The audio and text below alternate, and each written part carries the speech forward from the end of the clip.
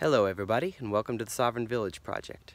I wanted to show you what we're doing over here at the 5-acre site to protect our fruit and nut trees and shrubs that we've recently planted from deer browse. We have a lot of deer coming through this property. Nobody's living on the site yet, and it's recently been cleared in several areas, like over there for the house site. And so there's lots of things in there that the deer like to eat, and they come and traffic through this property all the time, which is not necessarily a big problem, except that we have a lot of new fruit and nut trees planted. This here is a pathway, and I'm lining it with elderberry and serviceberry and other things. And so what I've done to protect it from deer browse is put a bunch of old branches above it. I had to find a place for them anyway, and these are kind of offering a lot of different benefits for us. They overhang this shrub and make it annoying to get to for the deer. Now, it wouldn't stop a determined deer or rabbit or anything from it, but there's easier food sources out there that we leave for them.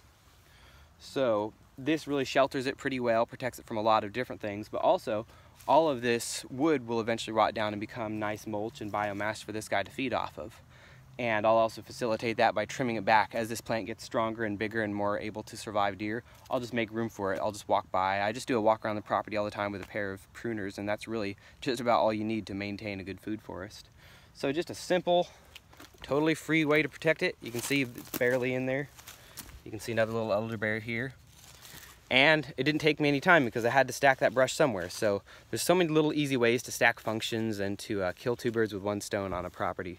Everybody, I hope you find creative ways to save time, labor, and effort on your homestead, and share them in the comments. Stay safe, be well, and happy homesteading.